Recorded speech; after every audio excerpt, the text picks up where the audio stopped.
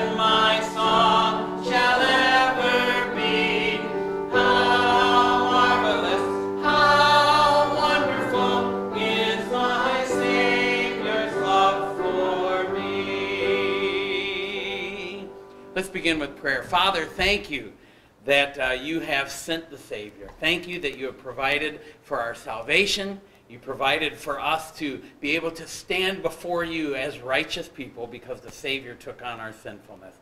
Thank you so much for that. And today, Lord, as we continue through our service, we pray that you would be honored and glorified by the things we sing, by the things we do. And I pray that you'd work in each of our hearts. Draw us closer to you. Thank you, Father. I'm praying this in Jesus' name. Amen. Well, good morning, everyone. Let's go through a couple announcements, if you would.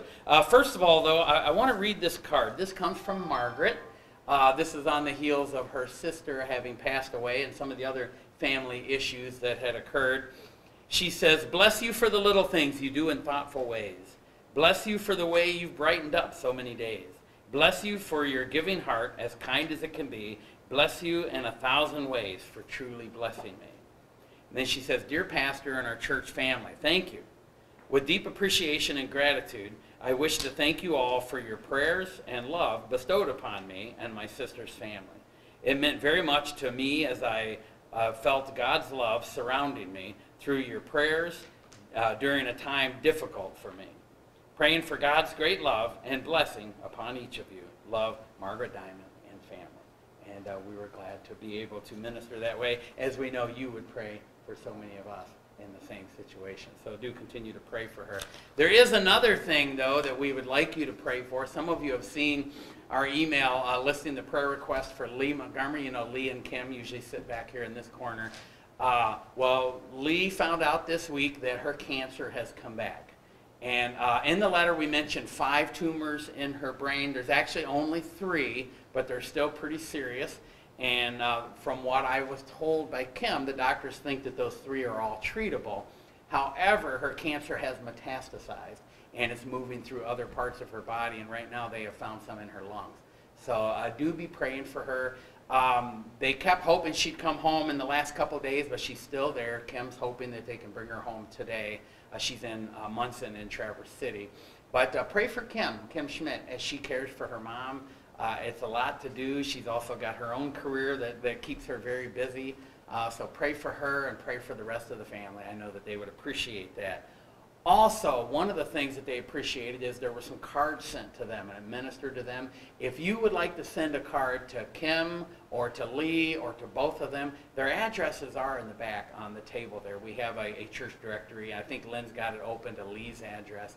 But if you would feel led to do that, I know that it would minister to them. So thank you very much. It is a difficult time for them at this point.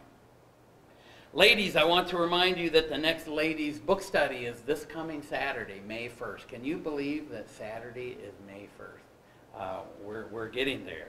But ladies, that'll be here at church at 10 a.m.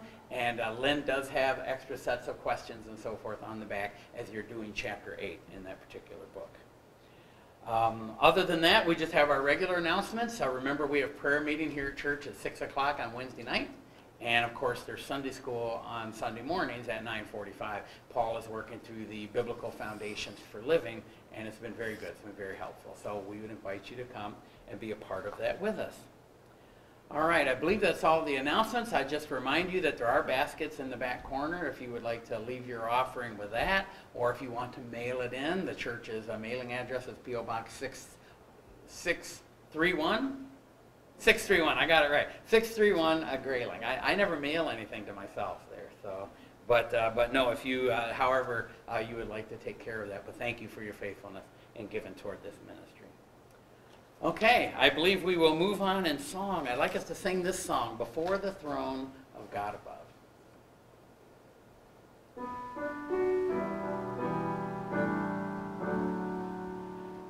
Before the throne of God above, I have a strong, a perfect plea, a great high priest whose name is love, whoever lives and pleads for me. My name is graven on his hands, my name is written on his heart. I know that while in heaven he stands, no tongue can bid me thence depart. No tongue can bid me thence depart. When Satan tempts me to despair and tells me of the guilt within, upward I look and see him there, who made an end of all my sin. Because a sinless Savior died, my sinful soul is counted free. For God the just is satisfied to look on him and pardon me. To look on him and pardon me.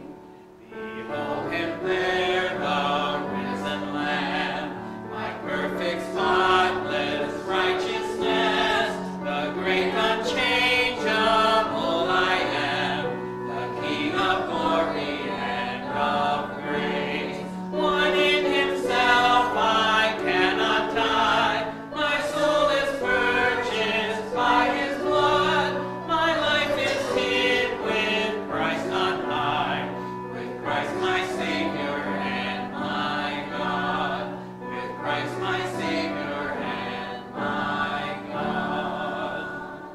It really struck me as we were singing the second stanza on that, where it says, I know that while in heaven he stands, no tongue can bid me thence depart. The Lord Jesus is your advocate if you know him as your Savior. And he's standing before the throne of God, and you are covered. He's your defense attorney, if you want to say it that way. And no one can look at you and say, you don't belong here, leave. You're there. The Lord Jesus has provided for your salvation. So, amen. Hallelujah. Turn your Bibles, if you would, please, to the book of Genesis. We're going to be in Genesis. Well, let's see. Actually, make that the book of Romans. We will get to Genesis in a couple minutes. But the book of Romans, chapter 5. And I'd like to begin in verse 12 of Romans chapter 5. Paul just got through talking about the fact that the Lord Jesus died in our place, much like that song just talked about. And then he says this in verse 12 of chapter 5. Therefore, just as through one man sin entered the world, and death through sin, and thus death spread to all men, because all sinned. He's talking about Adam, of course. For until the law, sin was in the world, but sin is not imputed where there is no law. Nevertheless, death reigned from Adam to Moses, even over those who had not sinned, according to the likeness of the transgression of Adam, who is a type of him who was to come. But the free gift is not like the offense. For if by the one man's offense many died, much more the grace of God and the gift by the grace of the one man, Jesus Christ, abounded to many. And the gift is not like that which came through the one who sinned, for the judgment which came from one offense resulted in condemnation. But the free gift which come from many offenses resulted in justification. For if by the one man's offense death reigned through the one, much more those who receive abundance of grace and of the gift of righteousness will reign in life through the one, Jesus Christ. Let's go to the Lord in prayer, and then we will continue on. Father, again, we thank you for sending the Savior for us to provide a sacrifice for our sins, and so that we can stand before you as righteous, as the Lord Jesus has provided for us, and know that the death penalty that you pronounced upon Adam and Eve when they sinned, the Lord Jesus took that penalty for us. Thank you, Father.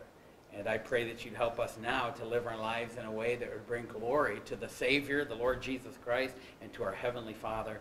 May we live in a way that points others toward you and brings honor to your name.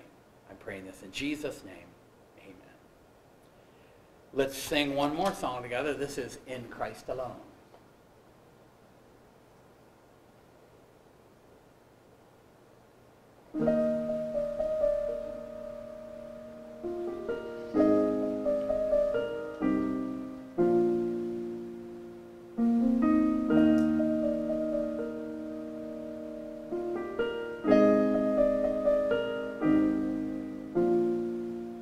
In Christ alone, my hope is found.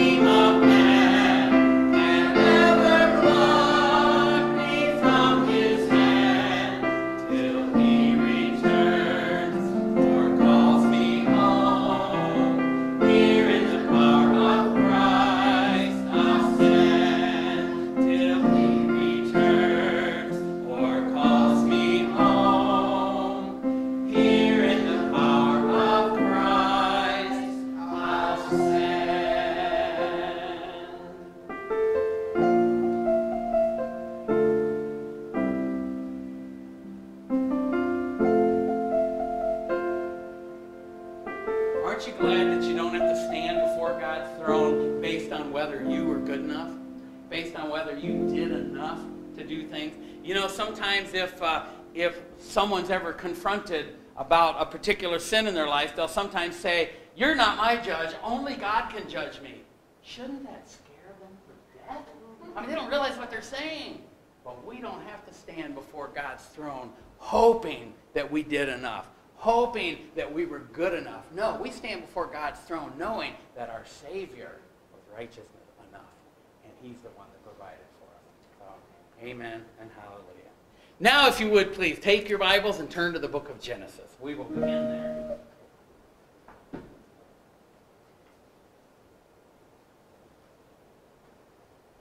Genesis chapter 6. I'm sorry, Genesis chapter 3 and 4 is where we're going to begin.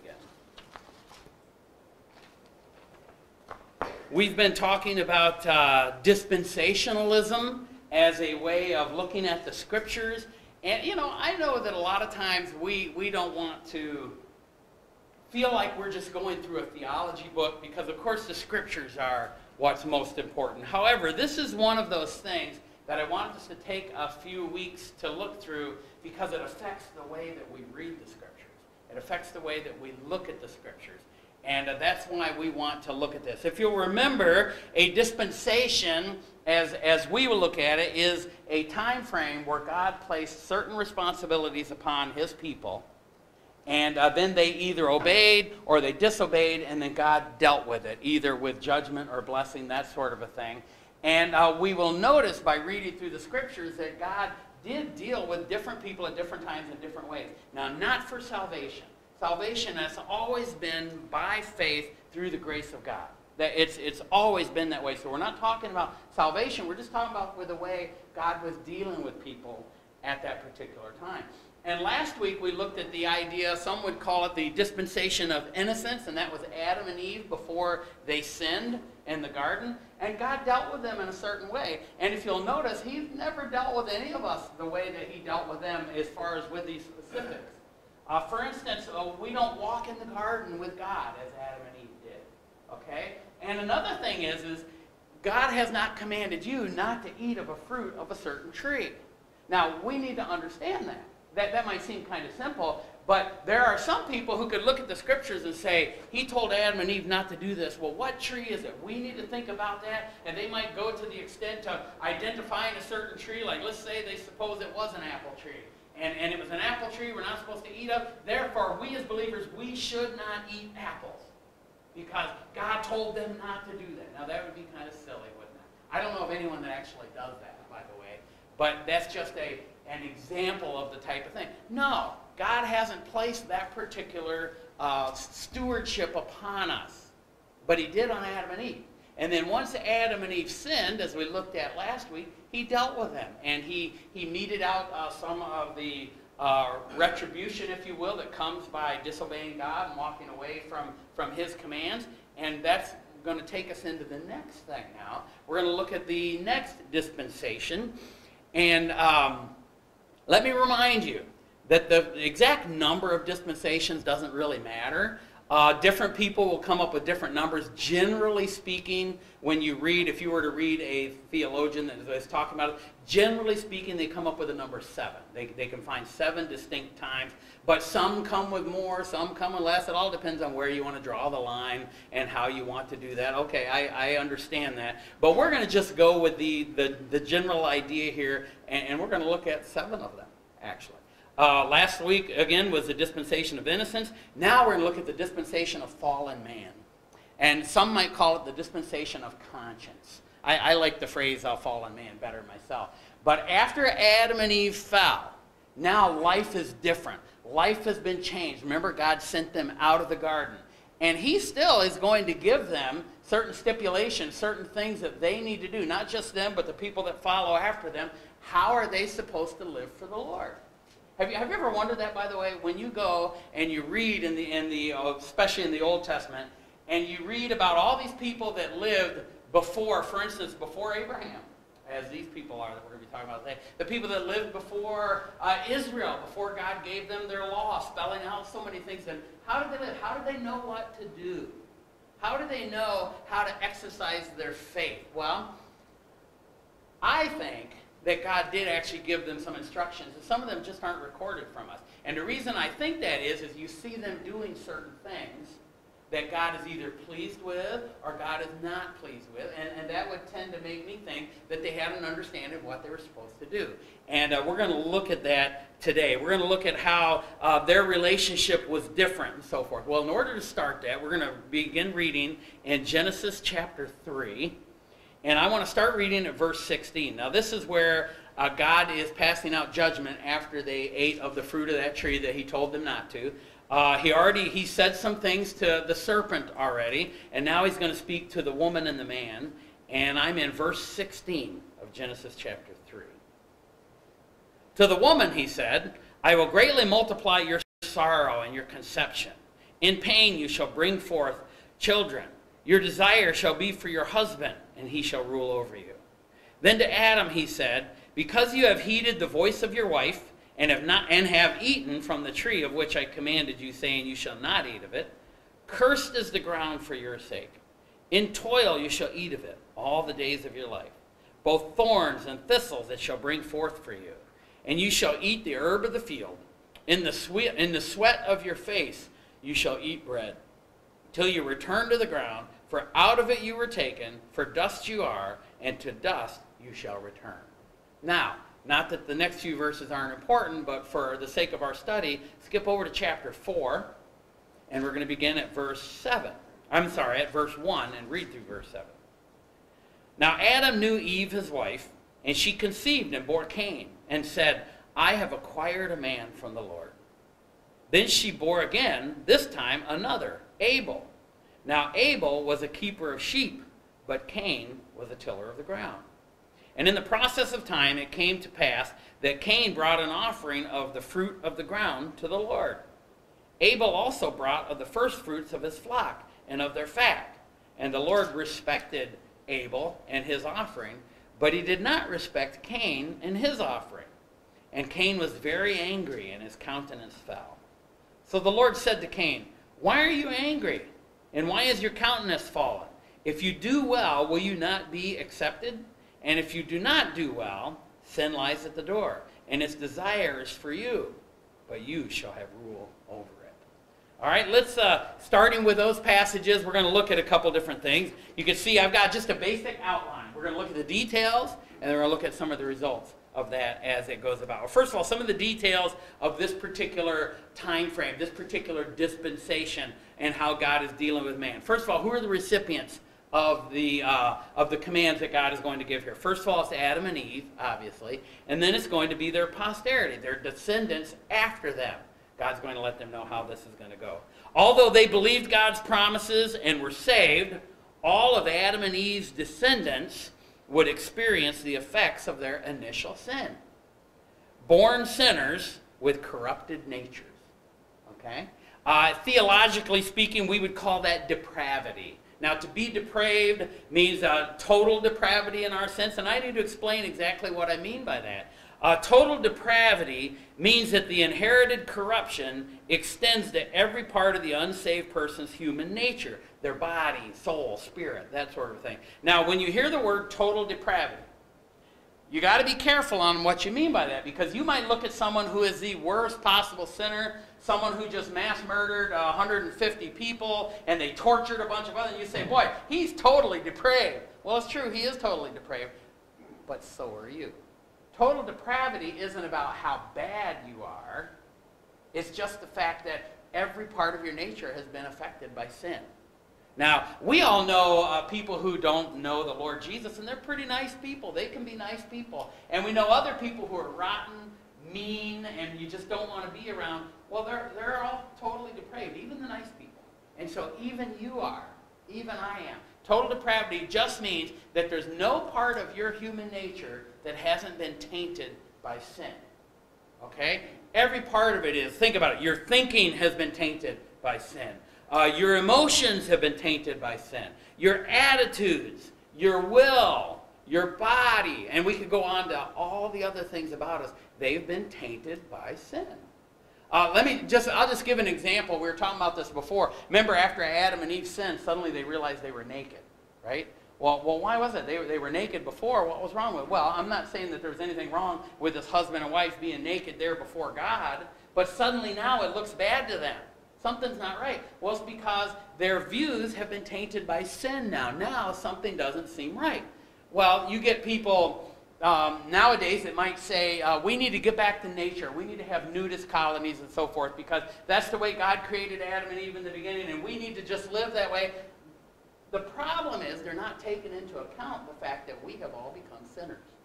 And because we are sinners, if we were to get involved in something like that, our sin nature would roar within us. And it would cause all kinds of problems. So whenever you hear people talking about it being all natural, they're missing something. They're leaving an important part of the puzzle out.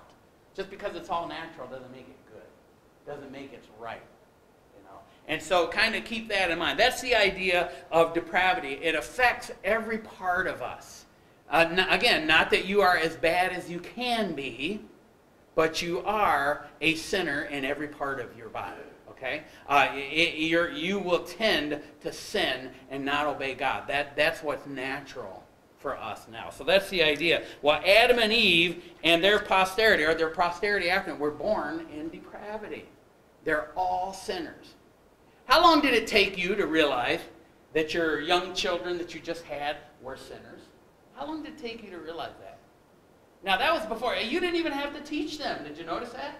You know, sometimes you get this little baby that is just a sweet, cute little baby, and sometimes that baby can just absolutely demand, I want my food, and I want it now. Wah! Right? Isn't that how it works?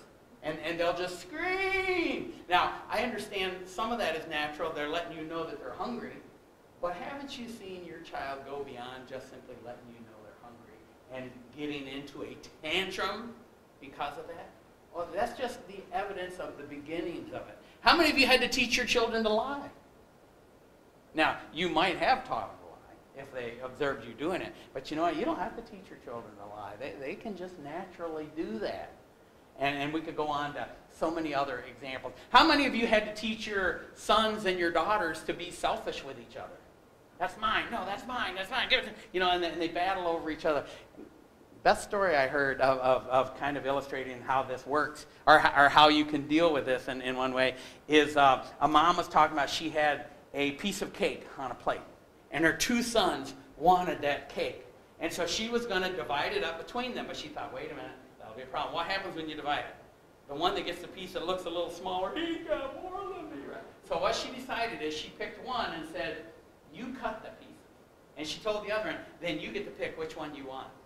And she said, man, that one cutting it got out a ruler and made sure there wasn't a centimeter of difference between the two.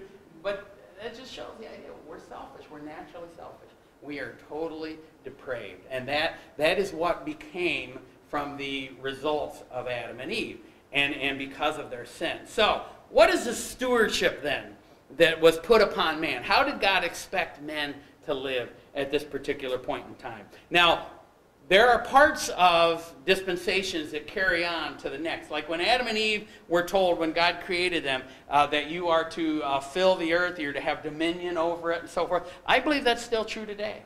And I believe that that's what we've continued doing. I think that came about because of that. And as I mentioned last week, having dominion over the earth, I believe, is where you would put scientific progress and so forth. We are to use our intelligence to find things and to discover how things work and to use things for our benefit and so forth. And I think that that's all part of it. When you go to the dentist and the dentist has to do certain work on you and they know how to do it so that you're not in excruciating pain, well, be thankful that someone had dominion over the earth and figured out how to develop painkillers and anesthetics and that sort of a thing. I believe that all falls into that particular category. So we still do those things, but there were certain things that God told them here that they're to do. Now, I'm not going to focus on everything because it would take a long time. For instance, I'm not going to look at what he said to the woman here, although there are some things we could look at there. But specifically what he said to Adam. First of all, he said, you are to eke out a living from the divinely cursed ground. Don't you see that in chapter 3, verses 17 and 18 and 19? The ground is cursed because you have sinned, and you're going to have to eke out a living. There's going to be difficulty. Work is going to be toilsome. By the way, work is not a result of the fall of man. God gave man work before they ever fell into sin. Work is good, and work is profitable, and work is beneficial for us. But now the difference is work is going to be toilsome. Life is going to be hard. Life is going to be hazardous in different ways. He mentions several things here. He mentions, for instance, when you try to grow your garden, there's thorns and thistles that are going to get in your way. This year, when you do your garden, and when you are exhausted from weeding your garden, you just think, this is because of Adam and Eve. Adam and Eve did this. And that's true. That is very true. So you've got that. Blight and disease is going to settle in. Insects are going to become destructive, and you're going to have to deal with those, of course. Disease and predators will take their toll. Life is going to be difficult. That's a matter of the environment being cursed. You even look in the New Testament, and Paul talks about the fact that even the creation is waiting for the curse to be overturned because it's so difficult. For everybody, including them. And so that is one thing. You're going to have to eke out a living from this cursed ground. When you approach God, this is something that's not actually spoken, but it seems to be implied. When you approach God, you must approach God by blood sacrifice. Remember when Adam and Eve, right after they sinned, God provided for their coverings with animal skins? I mean, animals were put to death for that. And apparently, God must have instructed them about that, because when you get to the story of Cain and Abel, you see that there's something about that animal sacrifice. When Abel presented an animal sacrifice, the first of the flock and the fat of the flock, the goodness of the flock, God accepted it. But he didn't accept Cain's offering of the fruit and stuff. So it appears that God gave them those instructions, and Cain, for whatever reason, decided, no, he grows sheep, he can give of that, I'm going to give what I grow up. He probably used human logic. Don't people do that today? Use human logic and say, well, what's wrong with this? If God has done this, we should be able to. Let me just give you an example of it. Here in our church, for instance, we believe that the scriptures have laid out that men are to have leadership within the church. And that women would fall under their leadership. They could still do a lot of things. They could still lead in a lot of ways. But when it comes to the leadership of the pastors and the deacons, the scriptures would point out that is man. That he has appointed men for that. Well, I know tons of people that say, well, why is it? That just ought not to be so. Because if there's a woman that has the leadership skills, she should be placed in leadership there. Well, it's not about whether they've got the skills. With Cain and Abel, it's not about whether the fruit that you're offering was very good. It's not about whether you polished them up and they looked shiny and God should accept it. No, that's not what it's about. It's about, what did God say? And you're supposed to do what God says. And you're supposed to approach him the way that he has shown you to be able to approach him. But instead he was using his logic. And I think that's what happens sometimes with the male leadership type thing. And by the way, that's coming. We're going to have problems with that. Because the world is really crucifying anyone anymore that wants to try to stick to that particular standard. Theologically speaking, when you believe that God has given men the leadership of the church, and we call it complementarianism. That's what it is, where we believe that God gave wives and so forth to complement, to assist, to help men, especially like in the family. That's why you say the husband is the head of the family and his wife is his helper and so forth. That's called complementarianism. It's just watch over the coming years. That's going to be an issue that they're going to use to hammer churches and so forth with. And not all churches hold that. Other churches have reasonings that would allow them to have women in leadership. Well, that's between them and the Lord. But that's where we stand as far as that goes. And I think it goes right back to Cain and Abel. Cain thought, what I give should be good enough. And what I want to offer should be what's accepted. But apparently, God had told them that you need to approach him through blood sacrifice. And we see that pattern following throughout the rest of Scriptures, of course. And then, when God did approach Cain about it, the next thing he said is, you need to do well. Apparently, God had told him, you need to do well. In other words, you need to live good. You need to live right. And there's a lot of details that's not filled in here as we got this story, but apparently God did give them some instructions on how to live right. And you see here in Genesis 4, verse 7, God says to him, he says, let me begin reading at verse 6. He says, so the Lord said to Cain, why are you angry? Why is your countenance fallen? If you do well, will you not be accepted? And it seems to be that God is saying, if you do what you're supposed to be doing, aren't you going to be accepted? Well, he wasn't accepted because apparently he wasn't doing what he was supposed to be doing as far as that. And he says, and if you do not do well, sin lies at the door, and its desire is for you, but you should rule over it. Now, I want you to notice something here. God did not blast Cain right then. God chided him, but it appears that God gave Cain the opportunity to correct this. I believe you can see grace here. You can see grace operating in this time as he's dealing with Cain and Abel. So he's still giving him that chance to change it. But the main point on the whole thing is that obviously God was telling people, you need to live right. You need to turn from sin and walk right before God. And that was the main idea that I'm trying to get here. Well, what was man's response during this particular time frame? And by the way, I believe this time frame goes from after Adam and Eve sinned all the way up through the flood, when God flooded the earth and Noah had his ark. I believe that's this particular dispensation. But what was man's response? Well, most of them disobeyed.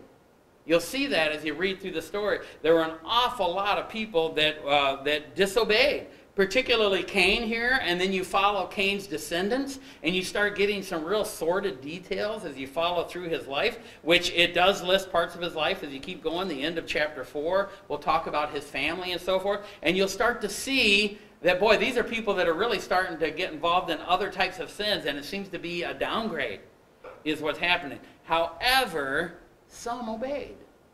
After Adam and Eve lost Abel, they then had another son named Seth. And if you follow Seth's line, which you can do, the end of chapter 4 shows where he was born, and then you show the family going on from there, and you get Cain, or you get Seth and his family line. You start coming across people that are walking with the Lord, people that are following God, and you start seeing that. And this lineage goes all the way through to Noah. Apparently, this family passed on their faith. Of course, it reminds us of the whole idea that our families are important. The number one way that the church has evangelized people throughout history has been through families. Mother and father passing their faith down through the children. Yeah, don't blame the pastor for not doing enough evangelism. It's parents that evangelize their children, and then grandparents that help evangelize their grandchildren, and so forth. I know most of us, our children are out of the home and so forth, but now we've got that next generation that we can deal with. We can have an impact on them. Yes, we still need to do evangelism where we're reaching out to others, but the primary source of evangelism has always been within the families. And you see that in this particular dispensation with the family of Adam going through their son Seth and several of those family members that are following the Lord. So, what is God's reaction to all of this? He told men, you need to live right, you need to do well. How does God respond? Because we already saw that the vast majority of them are going to turn away from the Lord. But there's some that are going to follow the Lord. So what does he do? Well, first of all, he judges the disobedient in this. And you get it toward the end. When you get to chapter 6 and 7, you see the flood. God brought the flood upon the earth. And we're going to look a little more at that in a minute, as specifically what was going on at the time the flood happened. But God's going to destroy all flesh, except for those that he saves through the ark when the flood happened. Now, and that's what he did. He blessed the obedient. They believed his word. They did his will. And when you get right down to the end of it, you've got Noah and his family, and they're going to survive. But there are other stories during this time. For instance, Abel's sacrifice was accepted by the Lord, even though he got murdered by his brother, but God accepted that. There's the name Enoch. You might remember Enoch. That's chapter 5, verse 24. It sounds like, if we are understanding this correctly, Enoch was the first person ever raptured. In fact, look at verse 24 in chapter 5. In verse 24, you have, and Enoch walked with God, and he was not, for God took him. Now, it could be that God just allowed him to die and took him home. That's a possibility. But there seems to be more to the idea that God raptured him, actually took him up from them. And so Enoch was one in the family line that walked with God. And then after that, you get Methuselah. Methuselah was Enoch's son. And we all know Methuselah, right? He's the one that lived the longest. Guess what year Methuselah died? I don't have a number for that year. He died the year of the flood. Now, you could say that is, if these genealogies, if all the math adds up, if there are not gaps in there, which some people would think there might be, but I think that they add up. If you add them up, Methuselah died the year of the flood. I believe Methuselah was a believer. Now, you could say he was one of the unbelievers and God killed him in the flood with everyone else. That's a possibility. But there's enough other evidence that makes me think that he was a believer because, first of all, he was Enoch's son who was a believer that walked with God. We're going to see Lamech after him, who was Noah's father, apparently walked with God, and you'll see some of those things. I'm going to hold to the idea that he died just before the flood happened. And then he went on like there. Now, you see Lamech, who was Methuselah's son and Noah's dad, he died about 5 years before the flood took place. But at any rate, there were evidences of other people within this family line that were living for the Lord. Well, in God's response, how did he use the dispensation? Or what's the results of this particular dispensation? I just want to talk about a couple things. First of all, this time frame lasted about 1,700 years. If, again, the genealogies are correct, started with Adam and Eve and went through all these descendants leading up to Noah. But there's something strange that happens in the meantime. And this really adds to the picture here. In chapter 6, it appears that Satan was trying to corrupt the human race. And let me just give you an example. If you're in chapter 6, I want to look at verse 4. It says, well, let me start at verse 3. And the Lord said, my spirit shall not strive with man forever, for he is indeed flesh, yet his days shall be 120 years. I think that means 120 years until the flood comes. There were giants in the earth in those days, and also afterwards, when the sons of God came in to the daughters of men, they bore children to them, those who were the mighty men who were of old, men of renown. And if you keep reading, the wickedness got worse. In fact, look at verse 5. Then the Lord saw the wickedness of men was great on the earth, and that every intent of his thoughts of his heart was only evil continually. And it leads up to God causing the flood to come upon the earth. Now, what is it talking about? The sons of God went into the daughters of men. There's two main theories here. One theory is a little on the wild side, but you've probably heard it. The phrase sons of God is used in other places to refer to angels and demonic forces and so forth.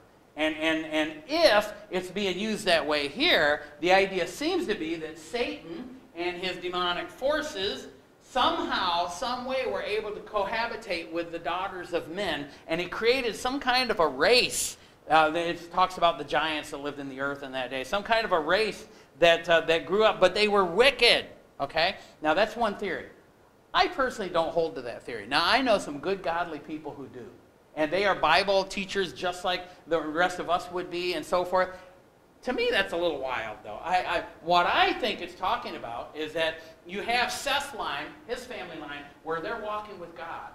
And then you've got a bunch of the other families through Cain and through others that was exploding upon the earth. And they weren't walking with God at all. They were walking in sin. They weren't doing well, as God told them to. They were walking in sin. Well, I think what happened is Satan tried to tempt some of the believing young men in this family line to look at the non-believing daughters in this family line and then got them to come together. And throughout the scriptures, we see tons of evidence of families when you have a believer mixed with an unbeliever, and it is destructive upon the faith, especially the faith of their children.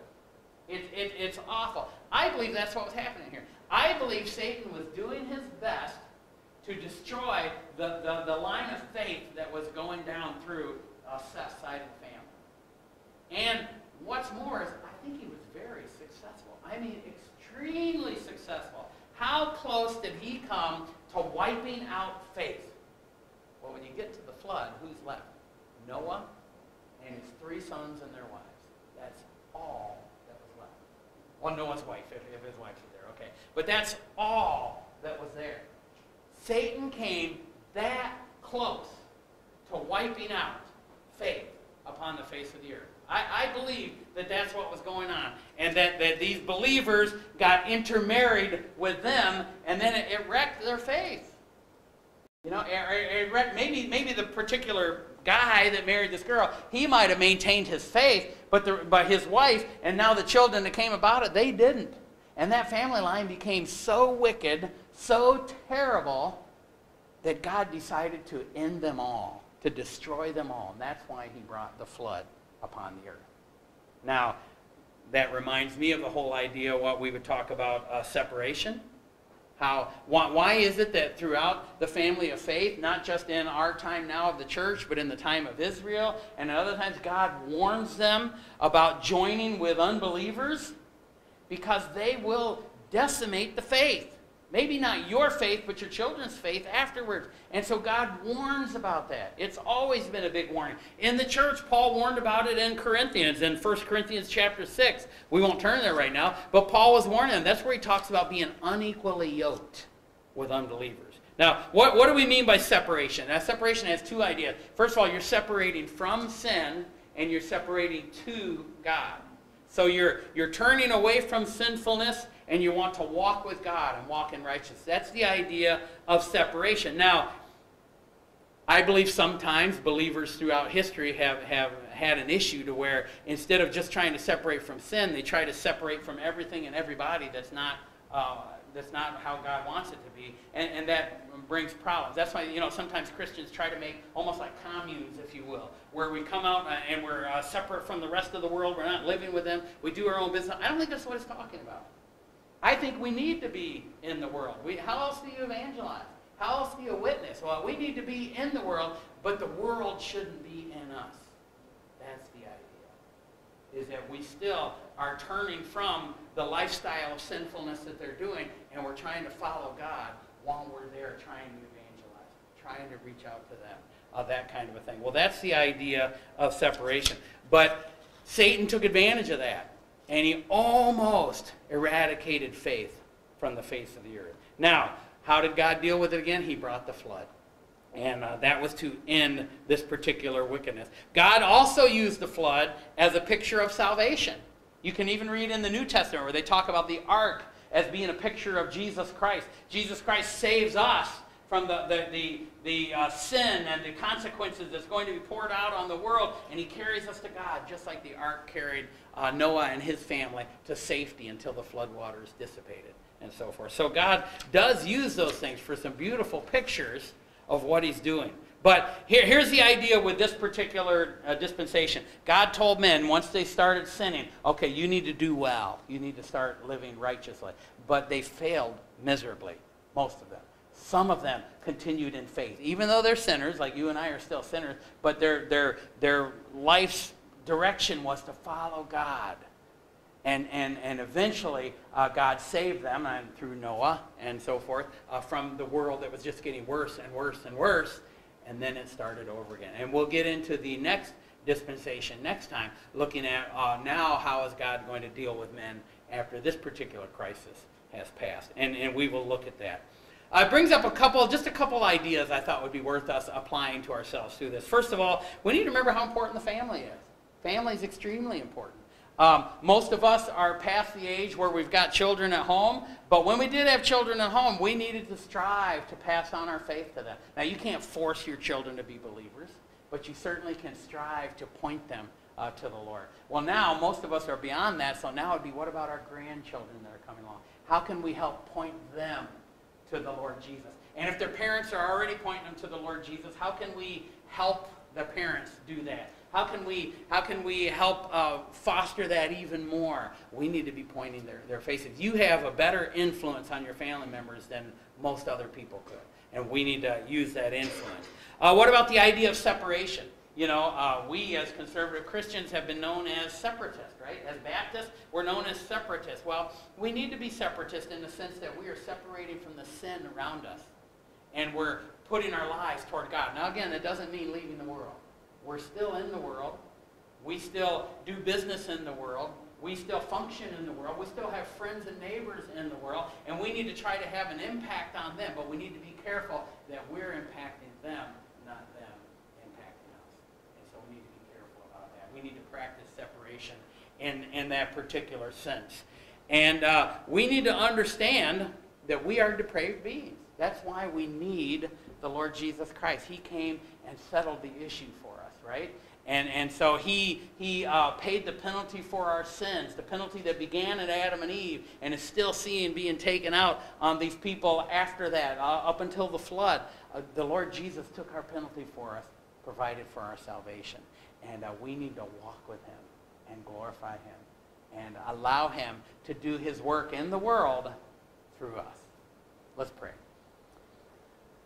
Father, we thank you for your grace. We can see your grace evidence even in this dispensation here with you still working in Abel's life and you still allowing Cain the opportunity to change and for you maintaining a faithful representation on the earth up until even Noah's day. And we're grateful for that. And now, Father, we pray that you'd work through us. Help us to maintain a semblance of faith. Help us to maintain the faith on the earth. Lord, we live in a time right now that feels very similar to what these people went through. It seems like the rest of the world is turning farther and farther away from you, and the rest of the world wants to do wickedness continually, and they don't want to submit to any of your regulations, any of your principles that we see in our life. Lord, they don't even want to submit to the physical bodies that you've given them. They're rebelling even against that. And I pray that you would help us to be strong and to stand as we need to stand as we represent the Lord Jesus Christ, as we represent our Heavenly Father, you, Lord. Work through us. I'm praying this in Jesus' name. Amen. Let's sing one more song together, please. Turn your hymnals to hymn number 219. 219, Jesus Paid It All. We'll sing the first and the last stanza. And then after the first stanza, those of you with masks who would like to leave, you are welcome to do so.